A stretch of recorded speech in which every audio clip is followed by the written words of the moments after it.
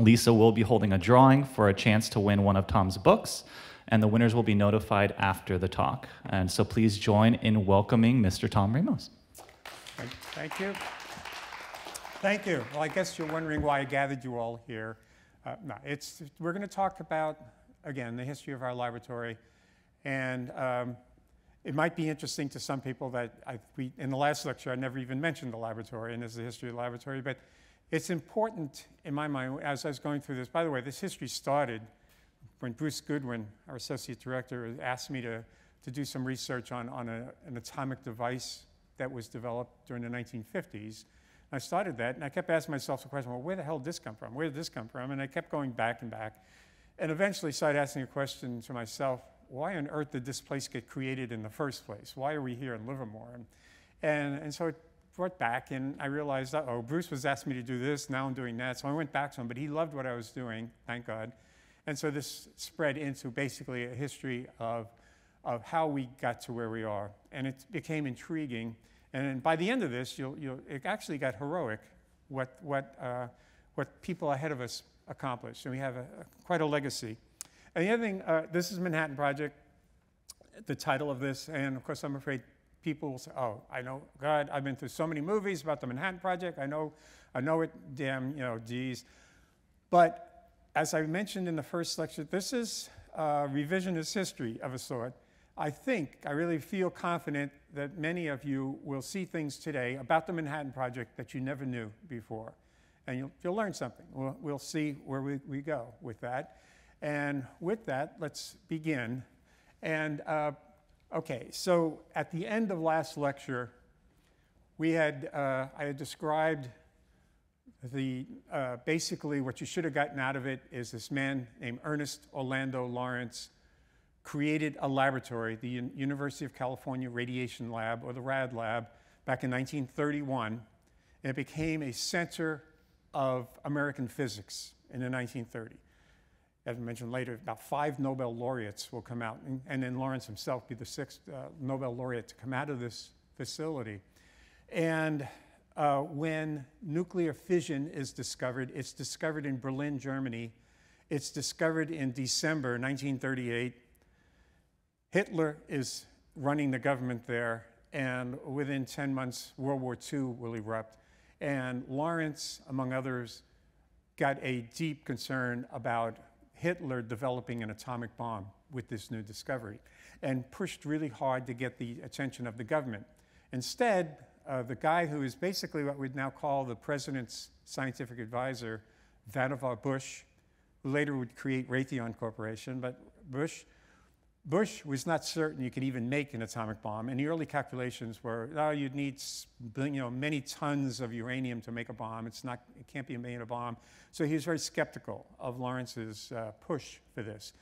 Nevertheless, Lawrence realized, based on a paper written by John Wheeler and Niels Bohr, that in order to make a bomb, you had to separate one isotope of uranium, uranium-235, from natural uranium.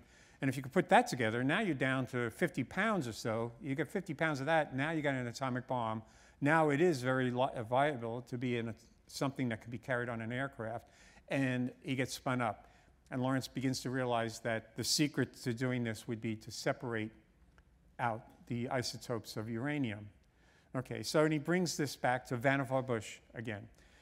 And he's pushing, and the greatest help comes from the British. Actually, we have a thing called the Maud Report. It's led by a young physicist named Mark Oliphant. In my mind, and this is just me, if we have any British people out there listening, I'm sorry, but Mark Oliphant was to Britain like Lawrence was to America. He was this hard-driving, intelligent man that knew how to get things done. And Oliphant really steers the Maud Report being written, gets it through, and then finally Bush reads the Maud Report and realizes, oh, why don't you tell me? All I got to do is get 50 pounds of this stuff together. We can do it.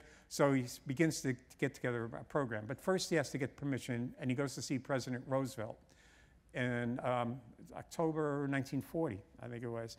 He goes to see Roosevelt, presents the information to him, and by this time Roosevelt gives him the green light, get this thing started. All right. Now, let me take a step backwards here. The big thing, again, at the time, what they were worried about was separating the isotopes of uranium, gathering it together, and then forming it into a critical mass, as we call it, to make an atomic bomb. And by this time, there were 3 scientific methods being thought of to do that, to separate them out. The calutrons invented by Lawrence were called the electromagnetic process. That was one. Another one was to use gas diffusion. This came from the British, actually. This was a method of separating elements that was developed in a British laboratory back in the 19th century.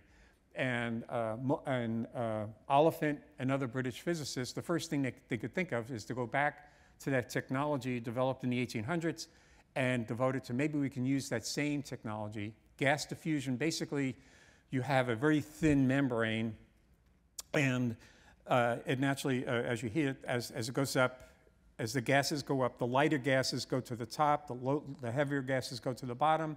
And so the lighter gases, as they go through the membrane at the top, if you collected them, you'd be preferentially gathering the lighter elements.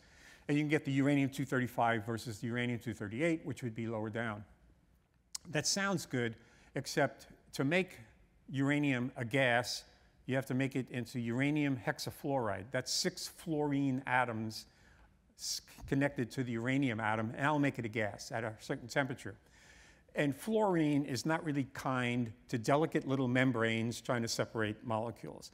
And what they were finding was that it was horrendous trying to get these filaments put together that could make the gas diffusion work. So it wasn't working too well.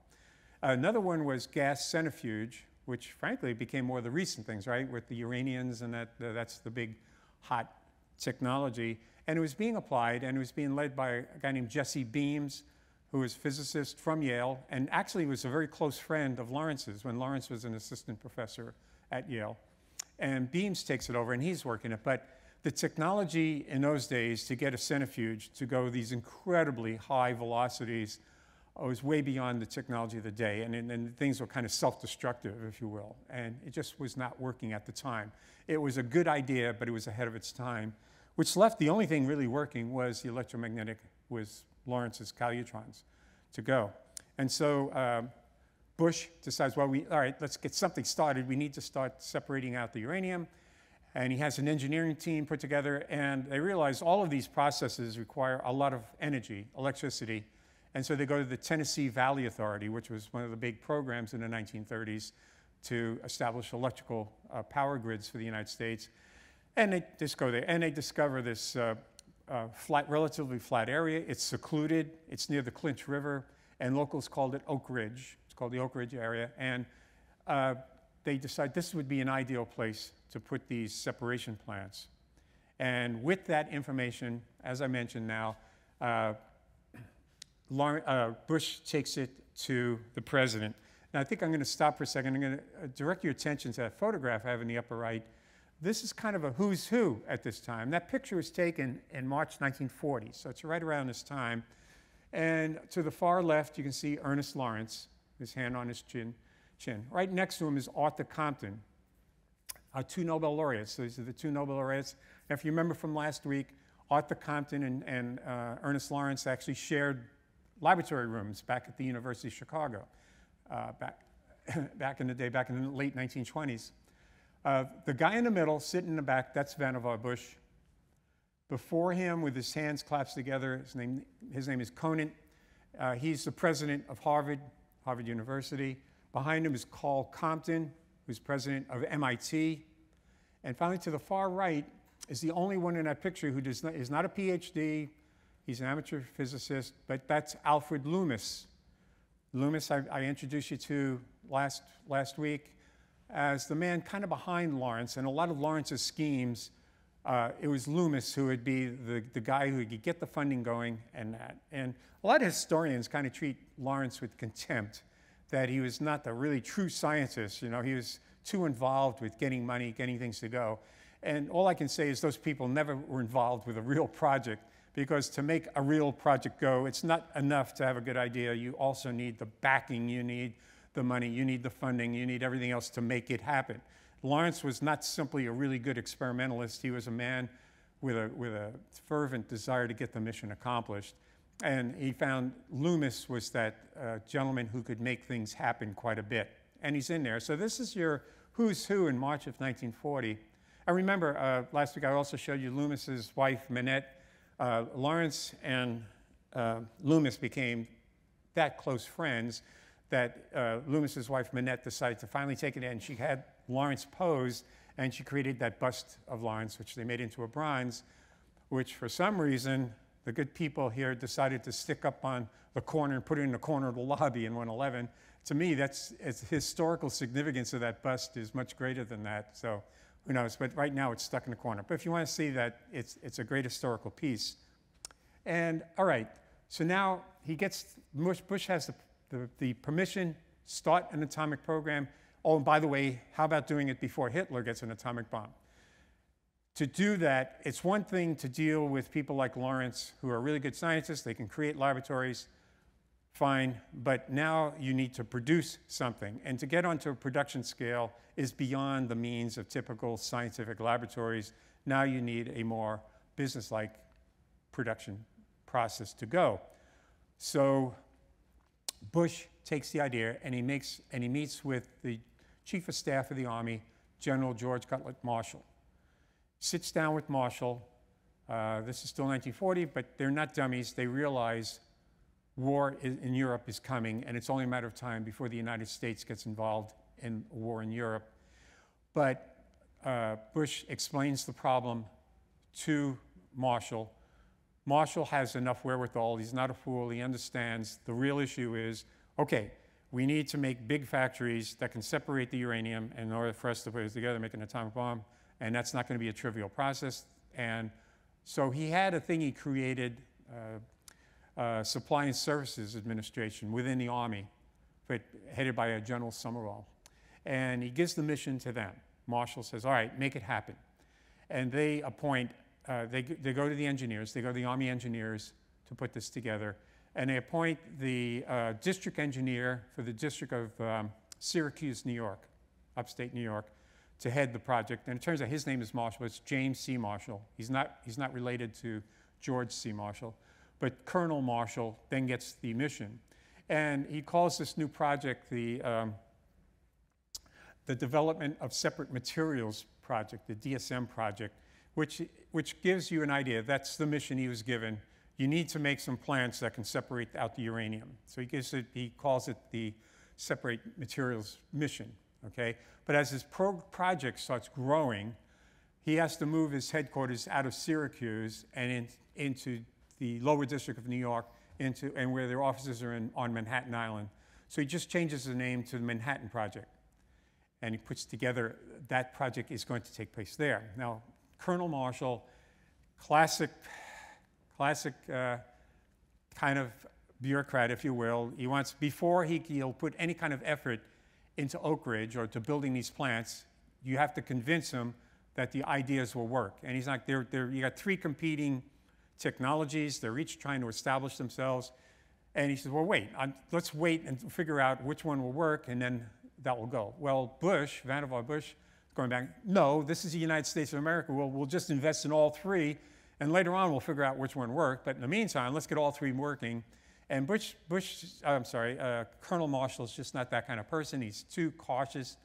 And so Bush goes back to General Marshall, Chief of Staff, and says, look, General, in 2 weeks I'm meeting with President Roosevelt, and I'm going to have to give a report on the atomic program.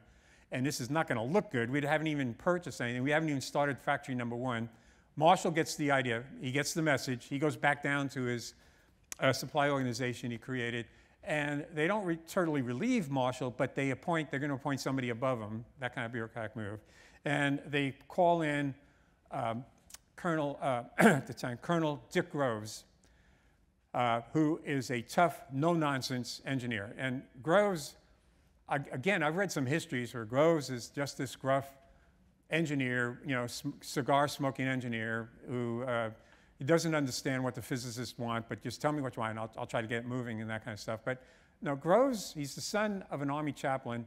He was fourth in his class at West Point. He was not a dummy. He was an extremely smart guy. And when Marshall needed a new office building for the Department of War, Groves is the guy they picked to build it. That became the Pentagon. So Groves is the guy who orchestrated the construction of the Pentagon. He's a mover. He can get things done, okay? And he gets the mission. Groves was fought it. He wanted to, by this time, World War II has started. The United States is in the war. This is approaching 1943. Groves wanted to command a battalion of engineers, combat engineers. And they said, no, you're going to do this. And he said, yes, sir. And he starts it up. And within 48 hours, he purchases Oak Ridge. And he gets the program started, gets that program started. Now, fortunately, Colonel Marshall's deputy back at Syracuse is Lieutenant Colonel Ken Nichols. Nichols is another one of these exceptional officers. He has a PhD in hydraulic engineering that he got from European universities, well educated, well versed, and he's also a guy that gets things done. And so Groves keeps Nichols. So Marshall kind of gets sidestepped, but he brings in Nichols, makes him his deputy, and says, make it happen, Colonel. Now the two of them, it turns out that Dick Groves and Ken Nichols knew each other from years earlier. They're also both West Pointers. Nichols graduated, I think, third in his class at West Point. Both smart engineers in the Army, and they both, at one time, went through the jungles of Nicaragua trying to figure out a path to make another Panama Canal kind of thing through Nicaragua. So they knew each other from the 1920s. They're together again now, and Nichols gets the job of making this thing work, and basically Groves says, all right, I got Oak Ridge, make it happen. So Nichols gets together, and as he says, he wrote an autobiography, which I've gone through. It's extremely interesting, and first thing he does is he's trying to get together with these physicists to figure out how to do things. Now, it should take a side step here. I'm a physicist, and of course, I've been a weapons designer, and we're really good. We sit there, we designers, we sit there, we get on a computer, and we look at it, and we say, okay, I need this piece. It has to be 1 centimeter by so-and-so. Make it. And you look at the engineer, and you say, make it. And then the engineer comes back and says, well, okay, but what if I make it 1.1 centimeters? No, I'm sorry, what part did you not understand? Make it 1 centimeter. The computer screen is very clear. The computer screen says 1 centimeter. And so then, of course, the engineer will come back to you and say, well, I just made one that's 0.95 centimeters. Will that work? And that's when typically the physicist will just look at you like the deer looking in this. And so he has to go back, redo the calculations, figure out if that will work and all that. So those of you who are engineers understand what I'm saying. Nichols is in here. He's with a bunch of PhD Nobel laureate physicists who say, well, go ahead, just make the bloody thing. And Nichols has to go back and says, well, okay, hold on. We got to do this and we got to do that. And Nichols took on this exceptional role of translating these physics principles coming out and making those engineering specifications in order to build these plants. Now, one of the things is with Lawrence's idea with the calutrons, they're going to build a plant. It's going to be called the Y12 plant. The gas diffusion plant will be called later K25 plant. But the big one here is the Y12 plant to build, to house the calutrons. And so Nichols gets the idea, and he realizes this is going to be a bunch of electromagnets that are going to be used to drive uranium atoms through it. They're going to go through they have to go through these big magnetic fields. To get the magnetic fields, this is not one huge ion magnet. They're going to be using electric fields to generate the magnetic fields. And these are huge magnetic fields. This is also 1943. Now, some of you may know this. I got a feeling many of you do not. But when you take pennies, they're all copper pennies. Well, you have copper pennies. Are you realizing, do any of you realize in 1943, if you picked up a penny, it was silver white, it was made of zinc? And that's because copper was an extraordinarily valuable war material needed for the war effort, and it was incredibly short supply, and they didn't even have enough copper to make pennies out of it, so they made the pennies out of zinc. So copper was a critical thing, and you got this guy named Lawrence coming to see Nichols saying, well, we got 300, we're going to need about 100 or 200 of these things, and each one requires about 1 kilometer of wires to go, copper wiring around. And Nichols realizes, well, this is not going to happen. Nichols has to reinterpret that. And silver, of course, is an excellent conductor. And many of you probably know Fort Knox is the gold reserve, but not many may know that West Point is the silver reserve of the nation.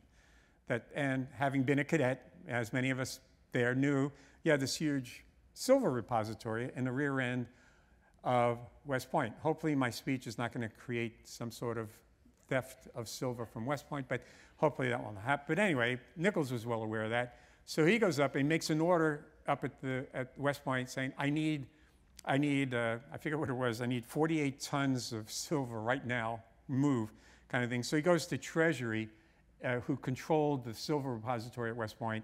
He said, immediately, because we have to put one together, I'm going to need 12 tons of silver, to which the Treasury guy goes back and says, Colonel, I don't know how they handle this in the Army, but in the Treasury Department, we treat silver as troy ounces, not tons, kind of thing. And it kind of saved it from the thing. But that was the kind of momentous challenges Nichols was doing, reinterpreting what was needed. How do I still make this work with the materials I have? And that's one example. Just screw it. We ain't got copper, we'll use silver. And they dumped it in. So you had a huge amount of silver suddenly showing up at Oak Ridge to make this happen. And he's one of now another thing is he's a go-getter, gets things done. And in his autobiography, I thought I'd bring this out because he dealt with a lot of people. He dealt with Bush, he dealt with Oppenheimer, he dealt with Compton, all of these great physicists and engineers. But he even writes in there that what he found was it was Lawrence who was the most dynamic scientist he met in this episode in the Manhattan Project. It was Lawrence who got things done. It was Lawrence he could go to and get the organization behind him. It was Lawrence who could understand. It was also Lawrence who could explain what it is he needed in plain engineering terms. And I thought that was quite a good saying for that. And as a personal note, by the way, I'm bringing this up, and in my book, I mentioned that these are Army engineers, and I make a point, these are Army engineers. And the reason I say is because I was an Army engineer, and I remember when I came in, a cult grew up within the Army back in the 60s, and it kind of continued, which was kind of an intellectual, anti-intellectual kind of thing that came up. And it kind of represented the general public, too. And I call it the Revenge of the Sea Students. And basically, maybe I'm right, maybe not, but people got into positions of responsibility or within the Army, kind of realized, well, I was able to capture Hill 558 without having a PhD in physics. You don't need a PhD, that kind of stuff. And anyway, there seemed to be a prejudice against these smart people. And what I did notice in going through my research is how often, and it's not only in the Army, in the Navy too, we're going to see some very intelligent naval officers, that it's these specialists in the military that made things happen. They were not only smart, they were not only understood the engineering and physics principles, but they had this ethic of a mission that you have to accomplish something, and you can't accomplish it 20 years from now, you have to accomplish it now. And these are the individuals who understood what needed to be done and also understood that you needed to get it done on time. And that was very crucial for making things operate. And the key guy at the Y-12 plant was Ken Nichols to make this happen. And all right, so meanwhile, Lawrence, they developed the Calutron back at Berkeley. They got it to work. The first time they ran it, natural uranium has 0.7% uranium-235. They ran through one thing, and they were able to quadruple. They were able to enrich uranium 4 times over by making it run through the Calutron. Lawrence's goal was to get it up above 90%, up around 96, 98% pure uranium-235. So in other words, you would take that in slightly enriched, what they call low enriched uranium, and they run it through again. And you run it through again. And each iteration, you'd slowly enrich the uranium until you were getting to the specifications you needed. All right? So that was all developed at Berkeley, but now you had to put it together at Oak Ridge. So Lawrence literally grabs about 100 physicists and engineers out of the Rad Lab. They get on a train. I read there, one guy wrote a daily journal, and they're all excited. They get on this train, and they stopped off in Chicago on their way down to Oak Ridge, and they get issued boots. And they said, this is for the mud. they go, what mud? You know, we're physicists. We work in laboratories. What mud? Then they found out when they get to Oak Ridge at that time was just a construction site. And when you took a step out, you were up to your ankles in red mud. So then they began to realize why they were getting issued all of these things. But you had these guys coming out of Berkeley, showing up at Oak Ridge, and then their job was to make the calutrons operate on a production level, not just on a proof of principle level. So they're down there, and they're doing that, and they run into problems. And Lawrence is a constant presence down there. You might imagine, any kind of thing like this, it's never been done before. You're doing it, things start short-circuiting. They get uranium deposits on the ducts coming through. The miles of electrical wires creates heat. You know, you have an electric current going, that's going to generate heat. At one point, they had so much heat, they thought the whole place was going to melt, and then Lawrence actually got the fire department come and started putting fire hoses on top of the calutrons just to keep them cool. So Lawrence was a constant presence there, but we did have a bunch of physicists. And two, I'd like to bring out that he recruits out of Berkeley, a guy named Herb York. He's from upstate New York. But he worked on the 184-inch cyclotron at Berkeley, getting that run. And then Lawrence realized his talents and boom, bump, up, had him doing other things with the 184-inch cyclotron. And then when he needed people in Oak Ridge, he said, Herb, I need you down in Oak Ridge. And Herb gets on the train and heads down. Another one is a mathematician named Chuck Leith, who we're going to hear more about too when we get more into the laboratory. Leith was a mathematician. I see there's Joe Nielsen's up here with me, and we were office mates a few years ago. And our neighbor right next door in the office right next to ours was this older gentleman who, by God, was younger than I am now. So I thought at the time he was this older gentleman. And it was Chuck Leith. So Chuck, this mathematician, was right in the office. And little did I know at the time that I had a laboratory icon in the office next to me. But Chuck Leith is another one of these guys that shows up at Oak Ridge early on. And he's one of the foremost computer scientists in the world. He will become. And I'll talk more about him later as we get more into the laboratory. But while Leith is down there, he actually models the process, the calutron process, and how to improve it and do these things. And he's using these analog computers at the time, these really crude computers that were available at the time to start doing some computer science and applying it to what was happening. All right, so now you got this plant going, and what they did was you have the big magnets. Now it's based on 184-inch. You can't take a 184-inch cyclotron and stick it down. This thing's monstrous. So they change it rather from being a cyclotron into more of a mass spectrometer. So it's more hollow, if you will, lighter. And then to make space, they rotated the thing 90 degrees. So instead of having this big circular magnet, as we typically see back in Berkeley, they just rotated 90 degrees, and now you can get more of them aligned. Lawrence's goal was, I think it was 10 grams a day, hoping to make 10 grams of U-235 a day, and then they did the calculations. You're going to need so many hundreds of these things to do that.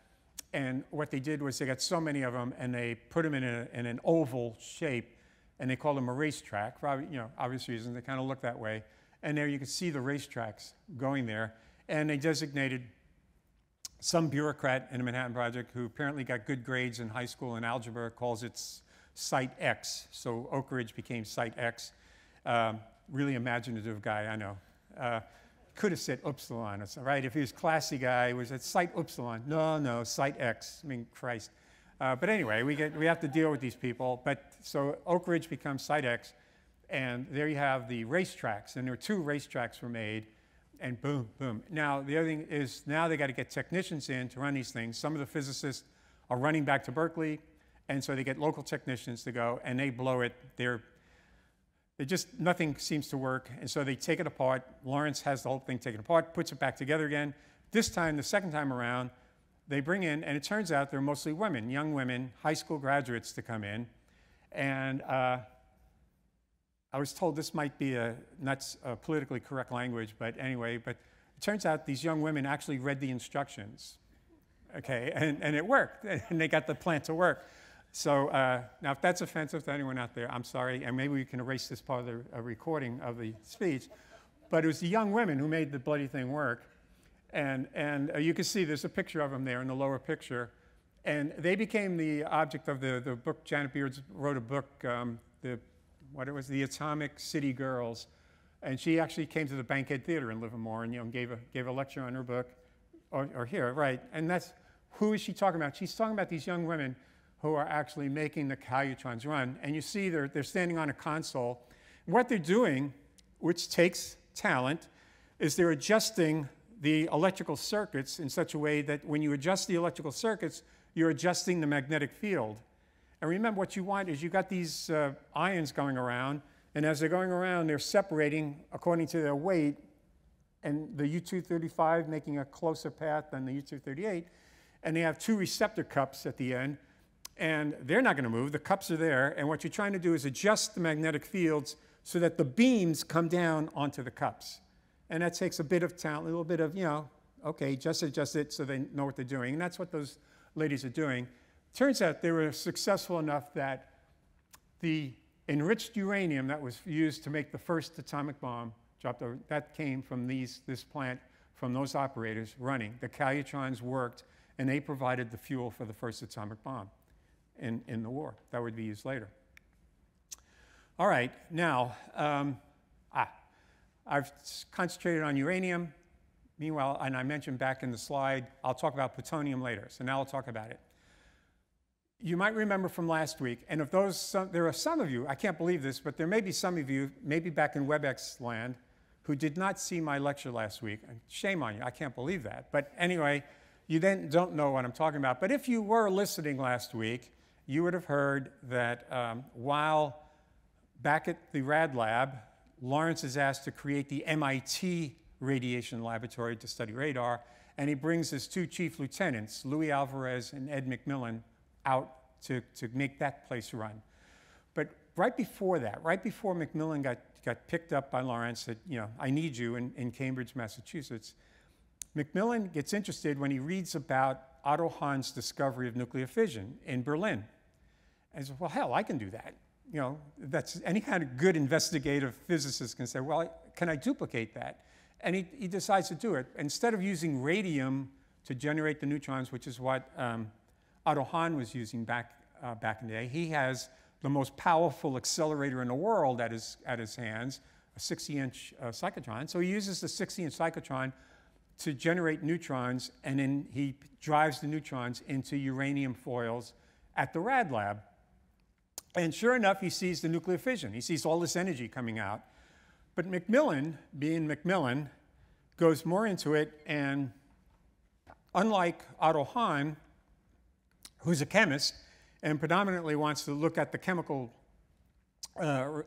refuse that's left over, and that's when he found the barium and stuff and deduced the fission, McMillan looks at the radioactivity coming out of it.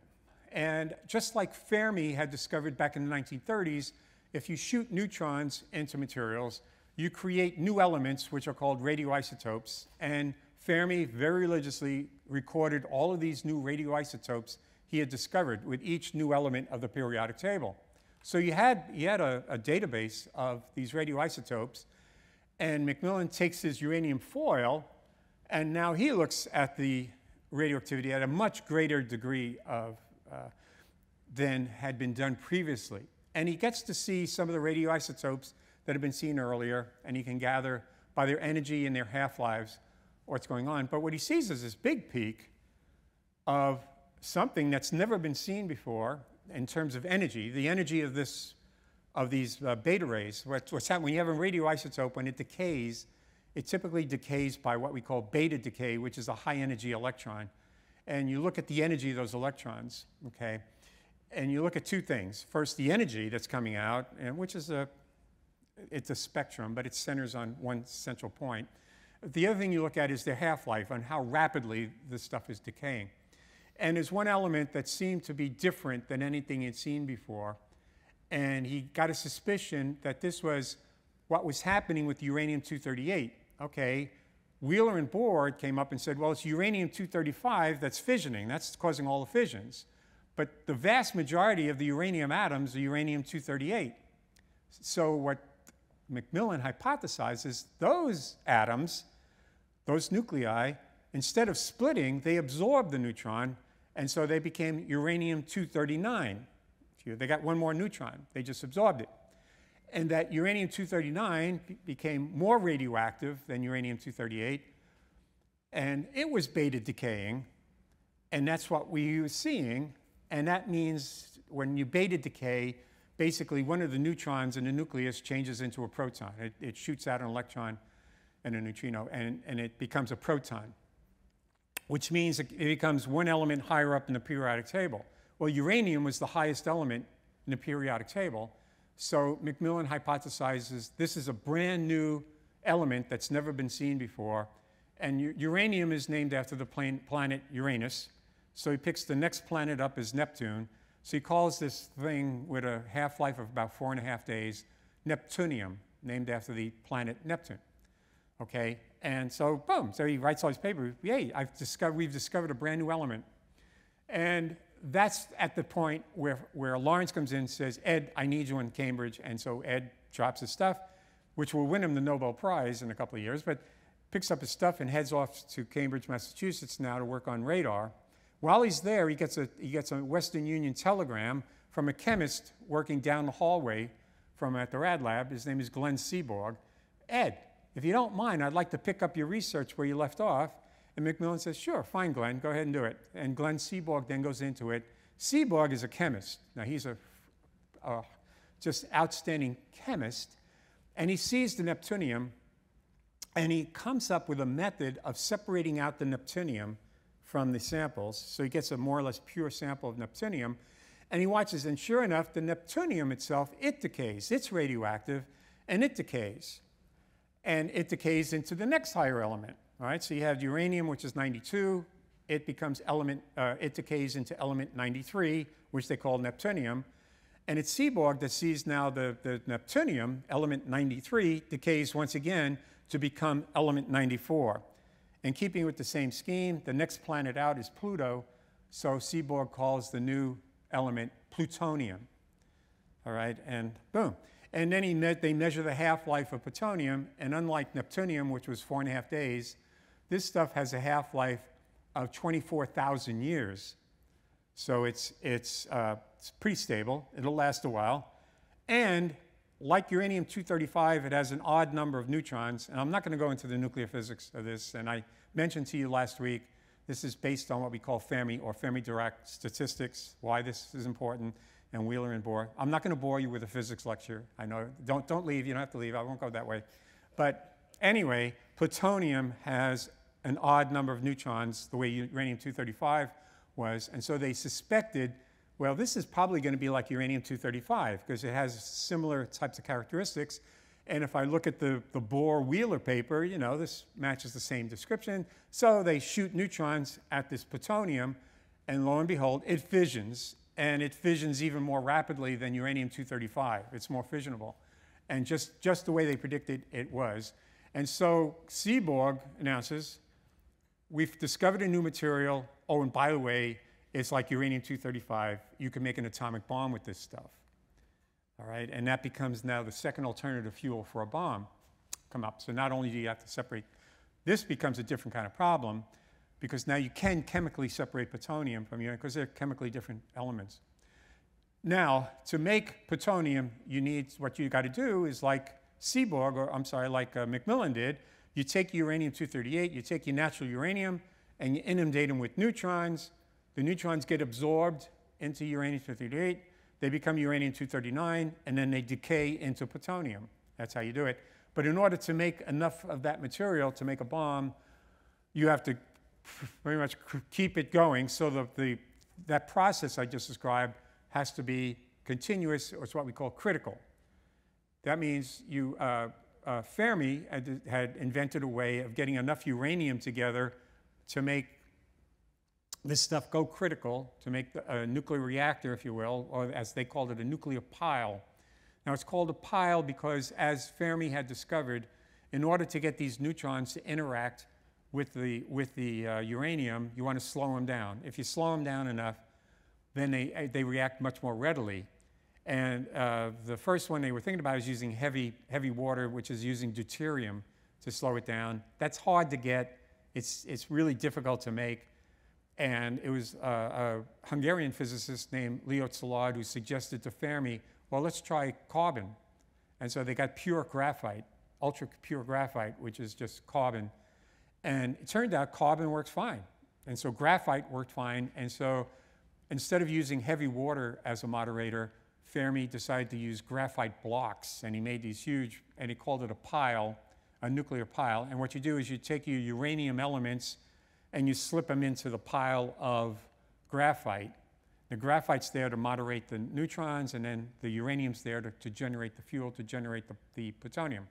And you can see a picture of what these things, that they're building one.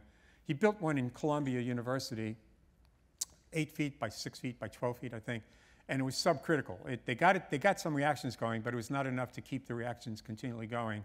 They needed to make it bigger. And Bush had appointed Arthur Compton as the guy in charge of designing what the bomb would look like.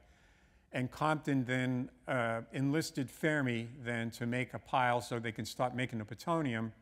They're going to make it at the Argonne Preserve outside of Chicago. It's a big federal property. And of course, they went on strike. The workers go on strike there, so they can't build the facility at the Argonne thing. There's a strike going on.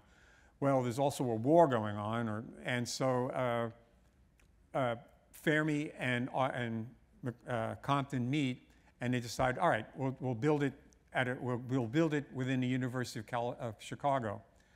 And they choose that there's a squash court underneath the football stands, and they build this critical reactor there. And on December 2nd, 1941, 1 week before Pearl Harbor, Fermi puts together a critical reactor, and it works. He gets it working. Even though people, DuPont, other organizations said, you can't do it, it's impossible. He did it, and they got it going.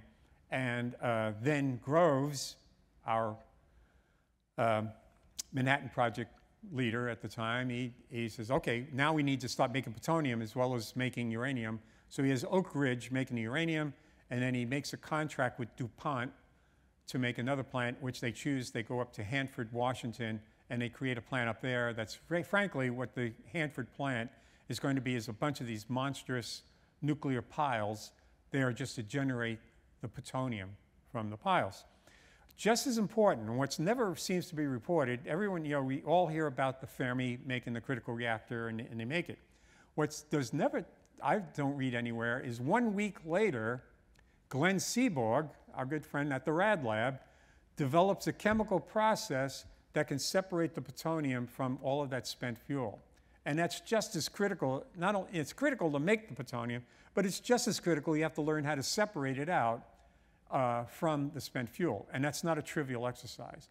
Seaborg did it 1 week after they make a critical reactor. They already got a process to collect the plutonium, and that's what goes to Hanford.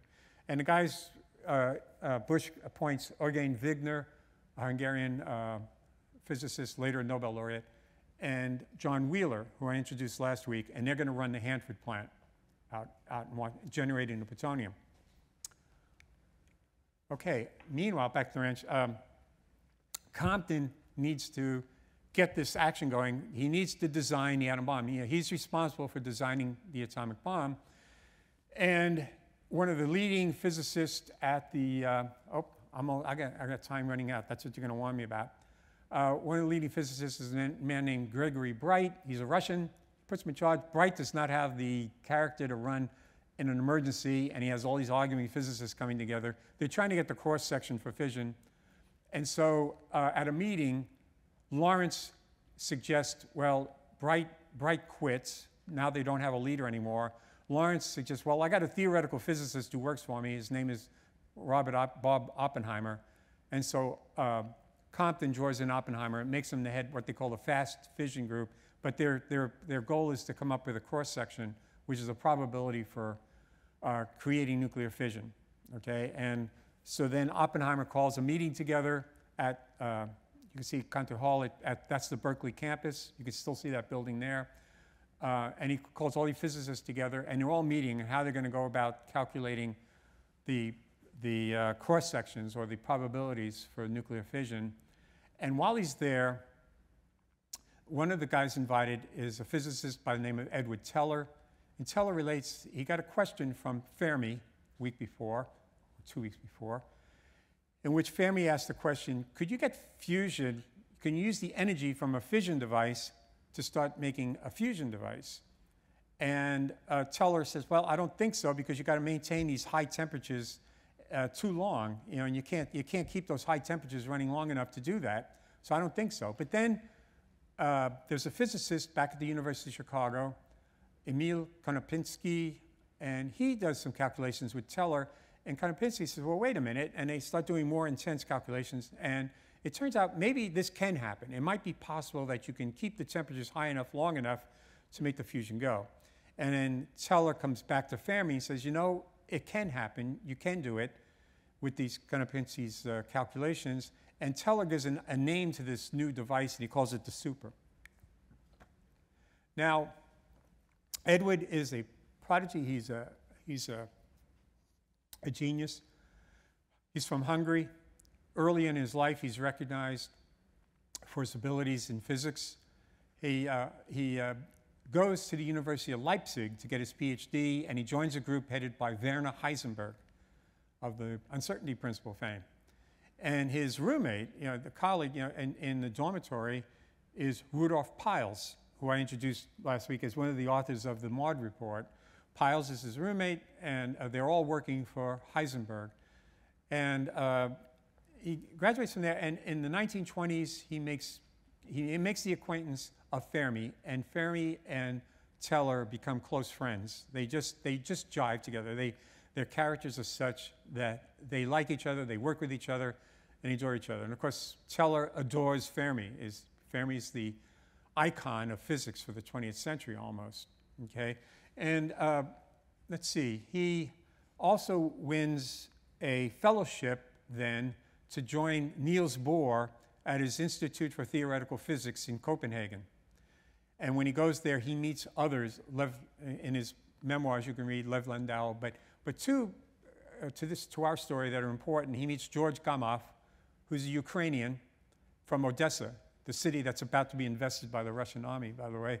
But Gamow is from Odessa, and they become friends.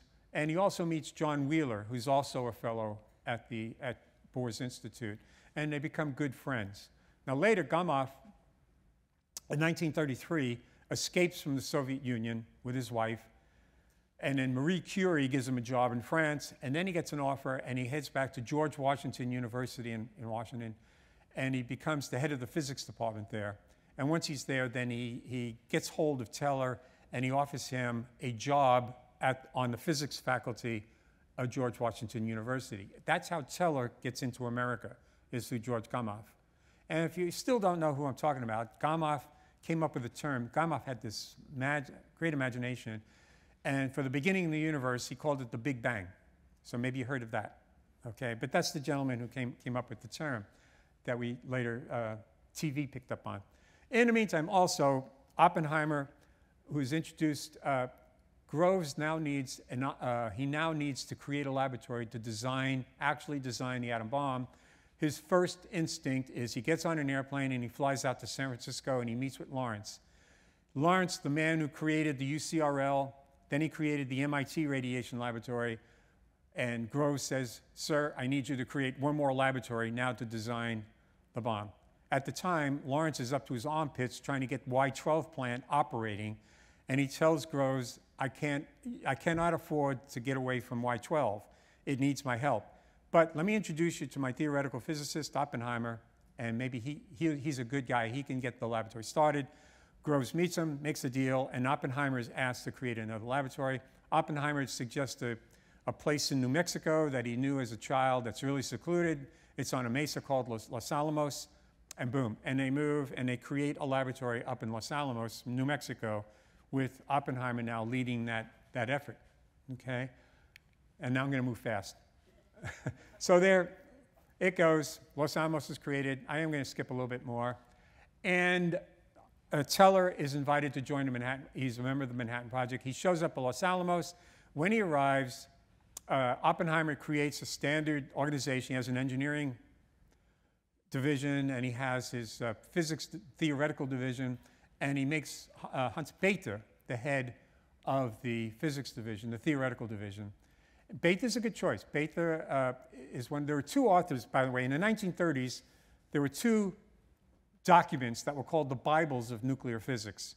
One was written by Werner Heisenberg. The other one was written by Hans Bether. And so he's well known. He studied how does a star live, from the very beginnings of a star being formed. How does a star progress through its ages? And so he was quite an expert on nuclear interactions that are undertaken by stars. So he's a good choice. Anyway, but when Teller gets there, frankly, Teller felt he should have been made the head of theoretical division. He was senior. He should have been that guy, but he wasn't. And then Bether asked him to head a group to come up with what now we would call the equation of state for plutonium. We need to understand how can we squeeze plutonium? How can we do this? How can we do that with plutonium? And Teller feels that doesn't meet his qualifications. As in his own words, he said, "I'm a brick maker, not a bricklayer." In other words, I'm here to invent stuff. I don't want to just do calculations to calculate stuff.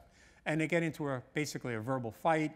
Oppenheimer steps in, breaks it up, and asks Teller, well, at least be an intermediary for Los Alamos, go around, work with the metallurgical laboratory in Chicago, other places, and Teller agrees to do that. But then Teller says, but I want you to let me lead a group to work on a super, this idea that I got with Fermi, and Oppenheimer agrees. So then Teller takes over this small group that they're going to be designing the super. I'm looking.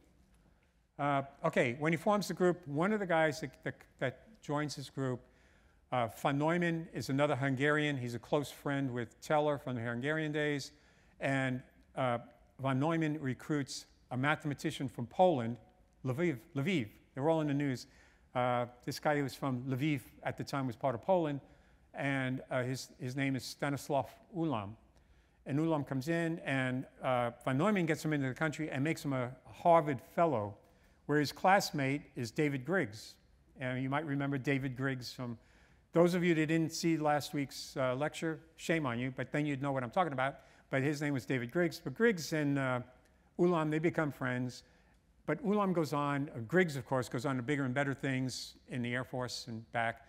But Ulam goes and becomes a mathematical instructor at the University of Wisconsin. And then von Neumann comes back, grabs him, and brings him down to Los Alamos. And he joins Teller's group.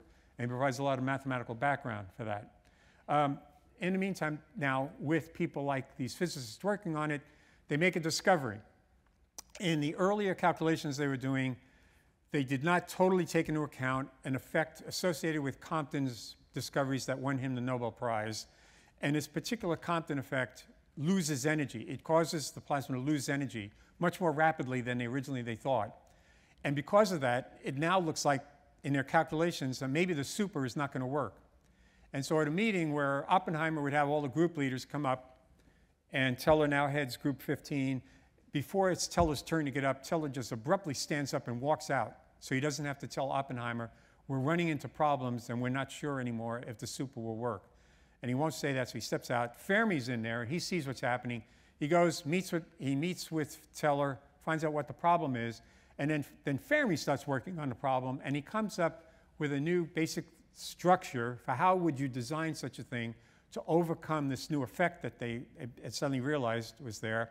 And Fermi will end up giving a set of 5 lectures at Los Alamos on how to make a super that works.